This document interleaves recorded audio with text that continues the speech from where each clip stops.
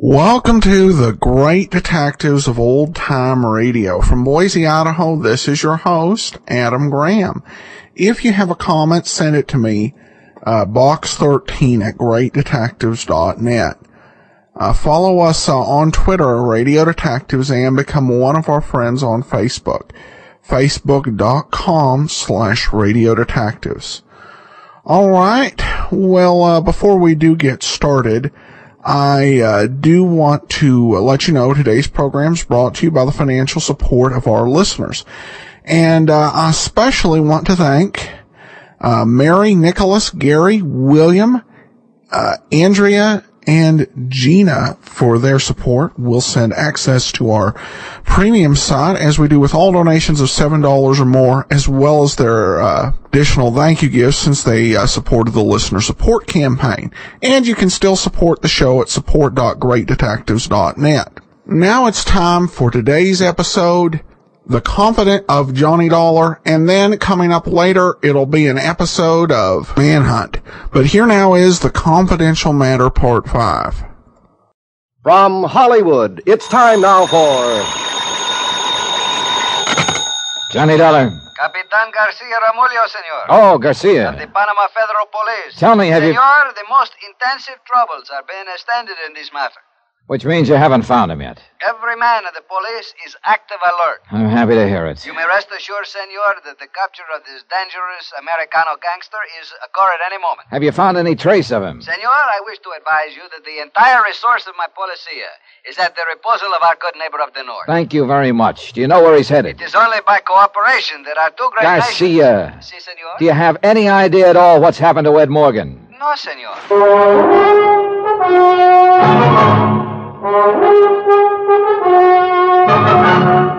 Tonight and every weekday night, Bob Bailey in the transcribed adventures of the man with the action-packed expense account. America's fabulous freelance insurance investigator. Yours truly, Johnny Dollar.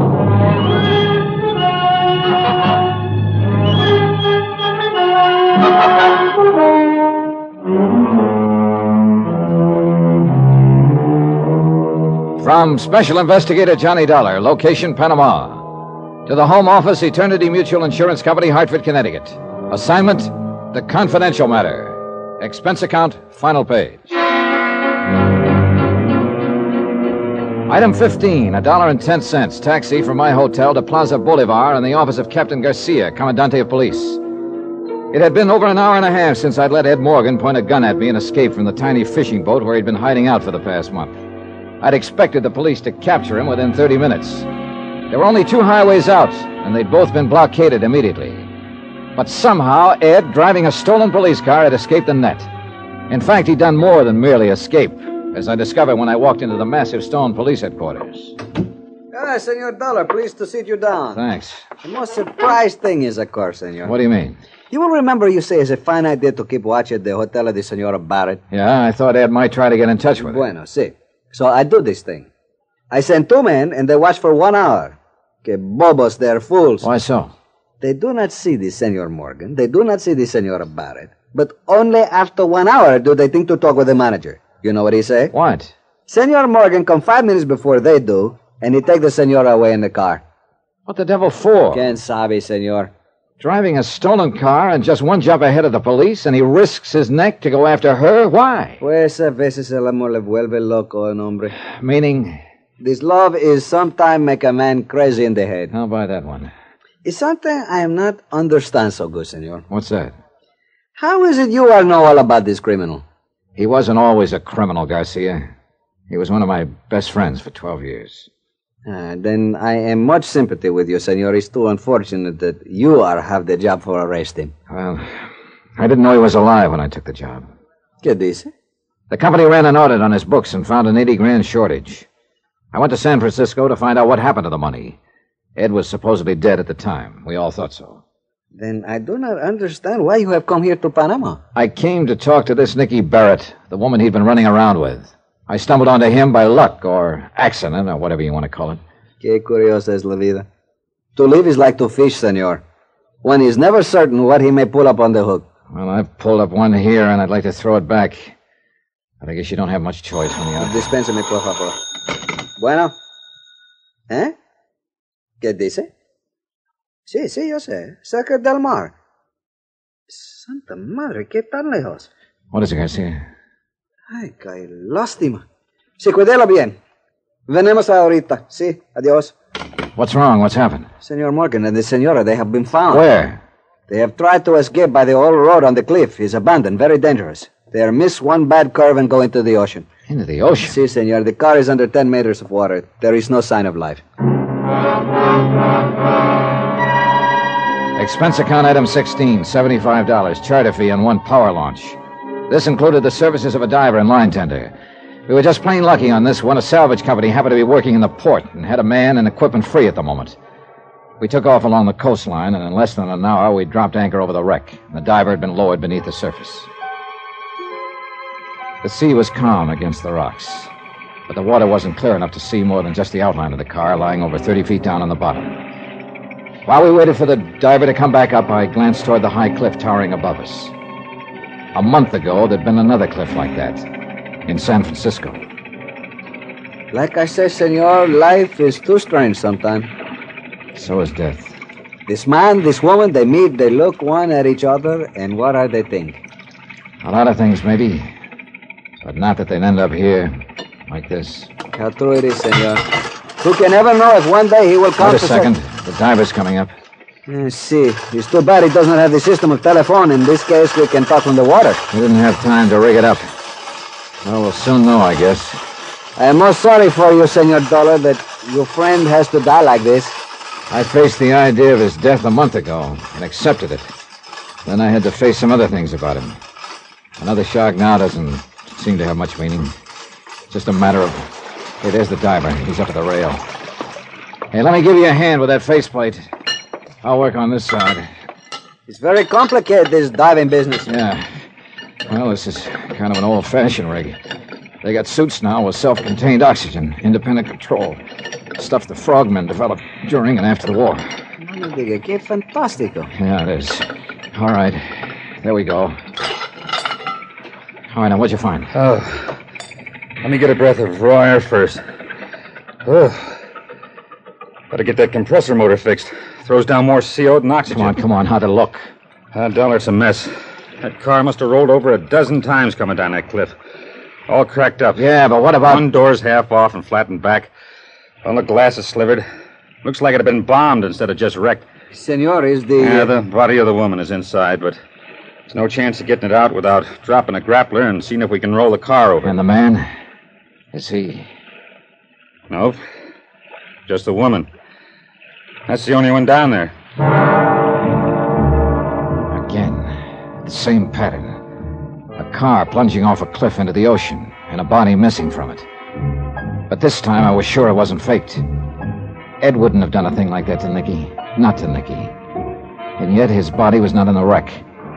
I looked again at the high wall of the cliff, steep but not vertical. A car would have rolled and bounced coming down, as the diver had said. And one door was torn half off. The glass was smashed out. It was a possibility. As far as I could see, the only possibility. I had the captain run the launch in close. Then I jumped onto the rocks and started to climb. The slope was gentler than it had looked from the water, and the surface was broken by ravines. Clumps and thickets of tropical plants clung to the shelves, and the going was rough. A long ways from impossible. I'd made it halfway to the top when I found him, jammed in the trough of a gully. Broken, badly hurt, but still alive. Barely alive. That you, Johnny? Yeah. Easy now, Ed. Let me get a foothold here. We didn't make it, Johnny. You didn't have a chance, Ed. You should have realized. I know. Maybe I knew all along. Better not try to talk.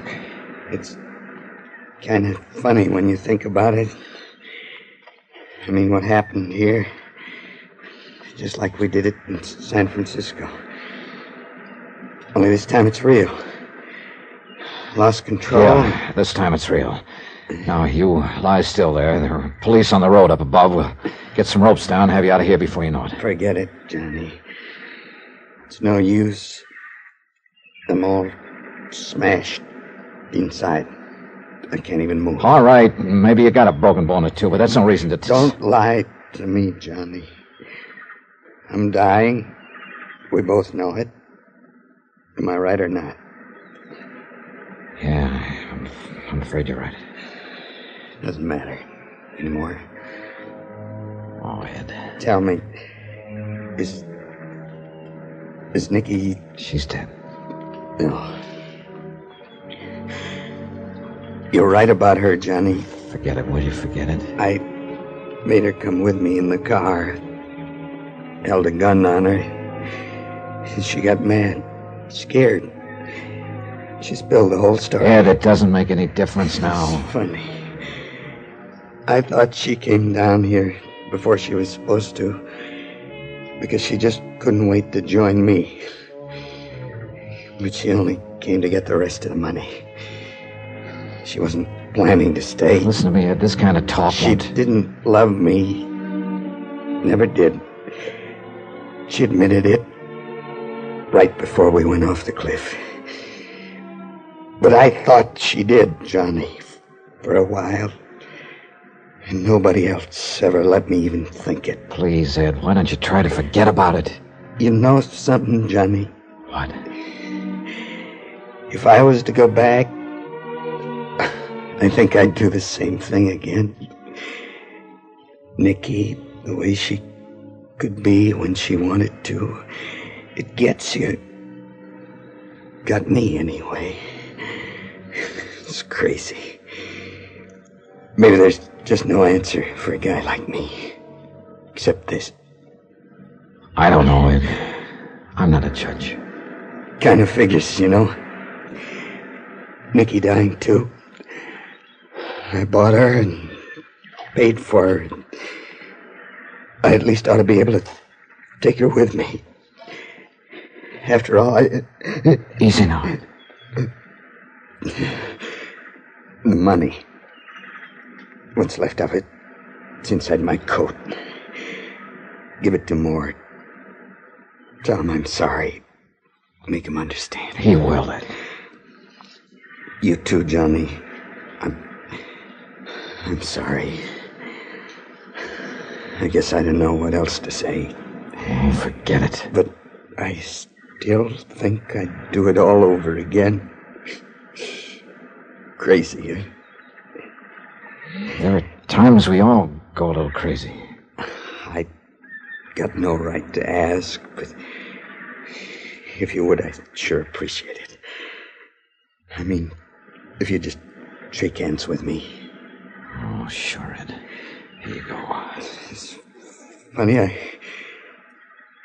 can't find your hand. It's dark. I can't see where... Right here, Ed. Right here. Oh. All right, shake, you ugly old son of a gun. Thanks, Johnny. Thanks for not...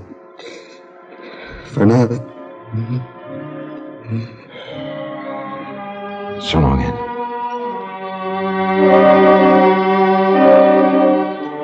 Item 17, $487.25. Hotel and incidentals in Panama and transportation back to the States. Expense account total $912.61. Am forwarding under separate cover by American Express, insured $62,112.30. End of account, enter report. Remarks? No, Mort, not on this one. Ed Morgan was my friend.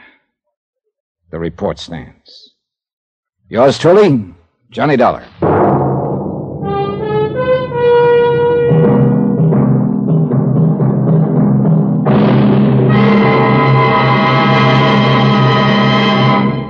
Now, here is our star to tell you about next week's story. Next week, the imperfect alibi matter. A real weirdie, where a big lie turns out to be the one real truth in the case. Join us, won't you? Yours truly, Johnny Dollar. Yours truly, Johnny Dollar, starring Bob Bailey, is transcribed in Hollywood. written by Les Crutchfield. It is produced and directed by Jack Johnstone. Heard in our cast were Virginia Gregg, Jack Edwards, Russell Thorson, Thurley Mitchell, Stacey Harris, Bob Miller, Harry Bartell, Victor Perrin, and Frank Gerstler. Musical supervision by Amerigo Marino. Be sure to join us on Monday night, same time and station, for another exciting story of yours truly, Johnny Dollar. Hugh Brundage speaking.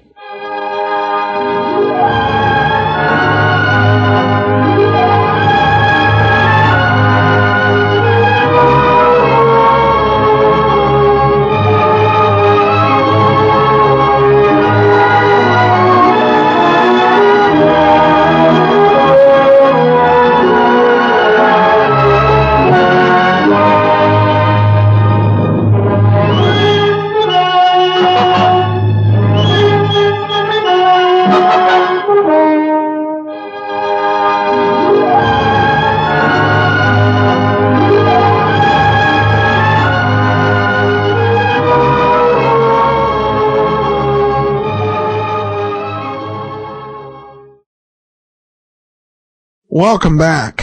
I really, from a dramatics perspective, enjoyed the conclusion of this series. Really, it showed the heart of Johnny Dollar. And I think throughout the episode, really, Johnny was struggling not just with the sadness, but with a lot of anger and confusion. And then he, when you get to the end, he comes to the conclusion that whatever had happened, that Ed had been his friend. And I thought that was, it just shows the class and the nature of Johnny Dollar as a character. So I thoroughly thought that was a great ending for this particular serial. All right, well, listener comments and feedback, and we have this from Nicholas, who donated to the show, says, Johnny Dollar has become a highlight of my daily commute. Really appreciate what you do. Well, thanks so much, Nicholas. Now it's time for today's episode of Manhunt, the clue of the conflicting confessions. Manhunt, the clue of the contradicting confessions that led to Manhunt. No crime has been committed yet. No murder has been done yet. No manhunt has begun yet.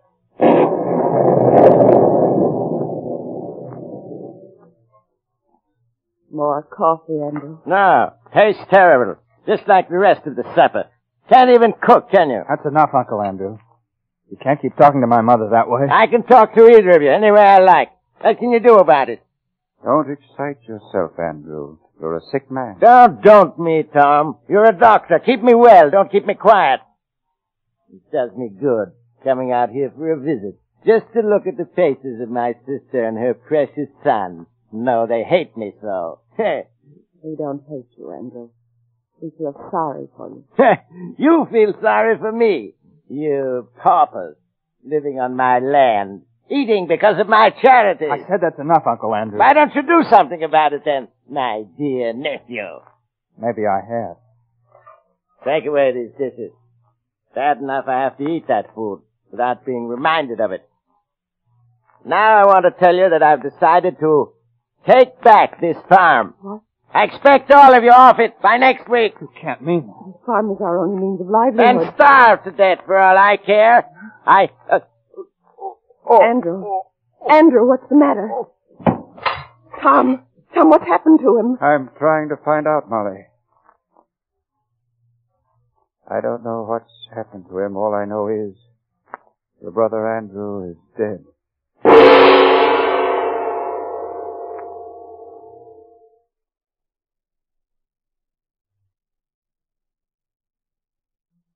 Manhunt and the clue of the conflicting confessions.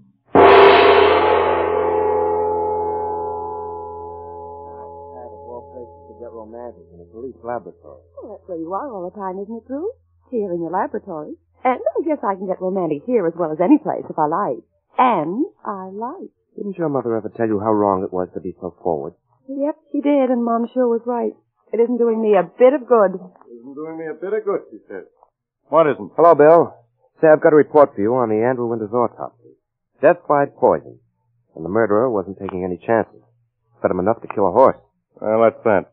We finally got a murder without any mystery down here at Homicide. Winters was rich, his sister was poor, and his only relative. He was visiting her farm. Never heard of a better motive or opportunity either. Hey, come on, I'm going to show you something. Such as what? Such as an old-fashioned detective sergeant getting results in an old-fashioned murder. Winters' sister, Molly Barton, is in my office. Oh? I bet I have a murder confession in an hour. Want to come? Okay. See you later, Pat. All right. You've been pretty smart when a murder was tricky, Mr. Drew Stevens. Now I want you to see a cop wrapping up a case in an hour. All right, Bill. I'm an agreeable guy. Come on in. And remember, I said I'd have a confession in an hour. Don't get so jumpy, Mrs. Barton. I just want you to tell Mr. Stevens here what you just told me. There's nothing to tell. I poisoned my brother. It's unkind to speak ill of the dead, but he was the meanest man in the whole world. He deserved to die. How did you do it, Mrs. Barton? And when? While I was preparing supper last night, I put some insect powder that we use on the farm into his food. Mm-hmm. Well, that's the poison we found, all right, Bill. Insecticide. I don't care what you do with me. I alone am responsible for my brother's death. I poisoned him, and I'm glad I did. See, Drew, what did I tell you? Confession within an hour. I'll get it. Morton speaking, homicide. I'm sorry, Mrs. Barton. You realize what your confession means? Yes, I do. I wish I could say I'm sorry. Wait a minute. But I'm not. Hey, Drew. Uh-huh. Pick up that extension phone in the corner. I want you to hear something. You, Mrs. Barton, wait out in that office there. All right. This one here? Yeah. I'll pick up the phone, Drew. Okay. I've got it. Listen to this. Hello? I'm still here. I want you to repeat what you just told me. Very well. My name is John Barton. My mother and I worked the farm where Andrew Winters was found dead this morning. I want to tell you that I'm responsible for his death. I murdered him. Bill, ask him how he did it. Okay. How did you murder Winters, Barton? I poisoned him with the insect killer we keep for our plants. I just called to tell you I'm coming down to give myself up. Goodbye. Well, you heard it. What do you think? I think you're doing very well, Bill.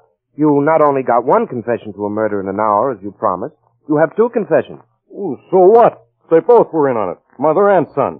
I'll pin it on both of them. Hey, look. There's a doctor in this case, isn't there? The one that had dinner at the Barton farm last night? Sure, Dr. Morton. He's still at the Barton farm. Lives there most of the time. He brought Mrs. Barton into the world. He was her best friend. See?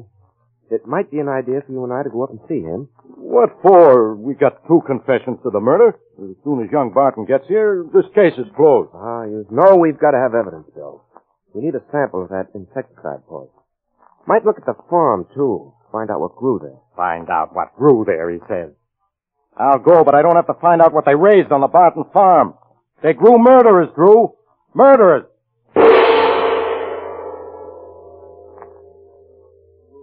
Sound like you had any love for Andrew Winters, Dr. Morgan. There's no reason why I should sound any other way. He was the meanest, most vile-tempered, cruelest individual I've ever known. I treated him from time to time. In fact, it may interest you to know he was about to write to the state board accusing me of malpractice. That's a pretty damaging admission, considering that he was murdered, Dr. Morgan. Doesn't really matter how damaging it is. You see, I poisoned him. What, another one? You killed Andrew Winters, too? Yes. While we were eating, I excused myself from the table, walked out to the shed where the Bartons keep their insecticide, got a little of it, and put it in Winters' coffee without anyone seeing it. Well, you're batting wonderfully, Bill. That makes 3 confessions. Oh, what's the difference? They were all in on it. I don't know what that means exactly, but if it implies there was anyone else involved, that's not true. On my professional word of honor, I poisoned Andrew Winters myself without the knowledge or help of anyone else. That's fine. It's only fair to tell you a few more things. First, that Andrew Winters was a very sick man. He couldn't have lived 6 months. For the past 2 years, he's been in continuous pain. You're not building a mercy-killing angle, are you, Doctor? The word mercy and Andrew Winters should never be spoken together. Well, let's get downtown. You coming, Drew? No, I'm going to stick around this farm a bit. Tell Pat to drive up here when you get back, will you, Bill? All right, I'll tell her. But first I'm going to have her go out and rent Madison Square Garden so we can hold all the people who are confessing they murdered Andrew Winters.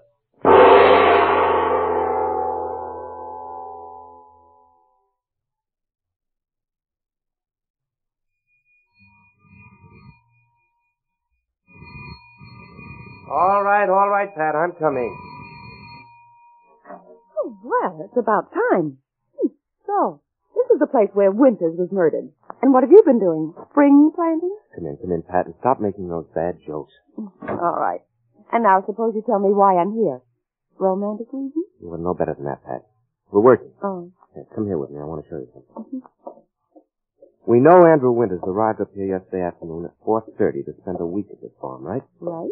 Now, he got here at 4:30 yesterday afternoon. Yes, this was his room. Come on in. All right. You've always wanted to be a detective, Pat. I want to show you something. Here.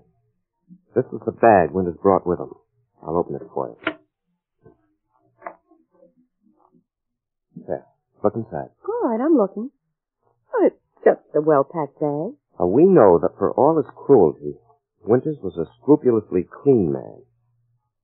Anything missing in his bag? Well, I'm not exactly experienced in men's traveling bags, but it looks like he brought enough stuff for a week. Mm-hmm. Notice anything else? No. You will.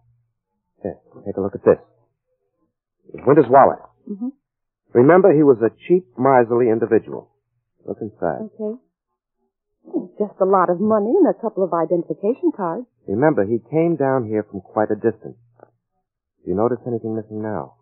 No. You will, very shortly.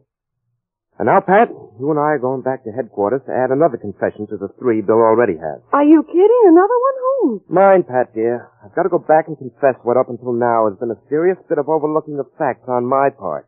The 3 of you are in cahoots. Every one of you is guilty. I don't know what you're trying to do with those individual confessions, but it won't work. I'll pin this Winters murder on all of you. I don't think you will, Bill. Get out of here, Drew. I'm busy. I'm going to make these 3 admit they were working together on the Winters murder. I've got to repeat, Bill, I don't think you will. You don't think I will, he says. Why not? Because there wasn't any murder. No murder. You going to tell me Winters ain't dead? Oh, no. He's very dead, Bill. But, Drew, please. These people confess they poisoned him. Yes, they poisoned him, all right, but they didn't kill him. Let me tell you all what actually happened. First, Winters, who was a spotlessly neat man, and who was supposed to stay a week, didn't bring a single extra shirt or a pair of pajamas with him in his valise. Well, what? Well, we knew he was going to be murdered. That's ridiculous. You couldn't have known. Next, Winters was a penny-pinching individual. When I looked in his wallet, I found he hadn't bought a return ticket on the train. Yeah? Well, that means he never expected to come back. Because by buying the return transportation, he could have saved $10. I still say he expected to be murdered, and that's the reason. No, Bill, that isn't the reason. Dr. Morgan, Winters came to the farm at 4:30. Supper was served at 6 o'clock, and he was dead at 6:30, right? That's correct. Bill, take a look at this report I just got from the medical examiner. Yeah? It says the poison we found in Winters took at least 2 hours to work, regardless of the quantity used. Well, who cares about that? I do. You see, it was all I needed to prove a thought I had. Dr. Morgan will tell you that Winters was living in agony and on borrowed time. He wanted to die. But he was so downright mean, he wanted somebody to be blamed for it. So he went to the farm, and the minute he got there at 4:30, he swallowed some of that insect poison, knowing we'd find it in him after he had died, and blame the Bartons. They poisoned him, all right, but at 6 o'clock. An hour and a half after he had poisoned himself. You mean to tell me that all of these 3 people did feed that guy poison, and I got 3 confessions, and still no murderer? Not today, Bill. All you've got is what is known as a first-rate suicide of a third-rate scoundrel.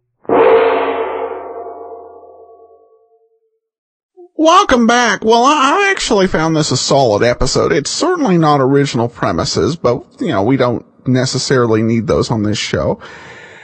I thought it was well done. The only thing was Bill again wanting to show Drew something that wasn't extraordinary. And I want to show you how a police officer can solve a case if the criminal comes in and confesses. Yeah. In my mind, I'm making a list of the, police officers, portrayed in radio like as the fictional foils to detectives. And if Drew didn't work for the police himself, I think that, Bill would have ranked a little bit towards the bottom. But other than that, I thought it was a decent, puzzle mystery. And a little bit of a different spin. If you recall, we had a similar case over on Mr. Malone a few weeks back, and just kind of this one went in an entirely different direction. All right, well, now we have some more listener comments. Mark has a comment regarding Cairo. I lived in Cairo in 1999. Places like the Tambourine are few and far between 50 years after the airing of this episode. The Quran forbids the consumption of alcohol, therefore its availability was limited to big hotels, fancy restaurants, and the back markets. By the way, the Quran doesn't mention cigarettes, so they are all over the place. Also, 1,000 Egyptian pounds equaling $5,000 may have been true in 1949. But today it's about $144. Well, how times have changed, and I appreciate the update. And I guess that does kind of address, I remember one listener said that, he wanted to go and see, Rocky Jordan's, Cairo. And yeah, that city, such as it was, doesn't currently exist in that form. Though there have been a lot of changes in Egypt, and if someone has a even more recent perspective, we'll always love to hear from you on that. Linda, who donated earlier, she sent along an email, says, since I was a little girl, I've watched black and white movies with my father, Columbo and Quincy with my mother, and read Agatha Christie and Sherlock Holmes on my own. My tastes, which I am sharing with my daughters, have not changed much since then. My older daughter likes to hunch over, pretend to grab a door handle, turn around and say, and another thing in a gravelly voice to imitate Peter Falk's method of disarming the baddie, just to nail him with an astute questions. Your Great Detectives of Old Time Radio podcast have been a delightful addition to my list of enjoyable pastimes, and now my husbands and daughters are accustomed to seeing me get absorbed in the mysteries and often chuckling at your comments, which are heartfelt and on the money without ever being mean-spirited.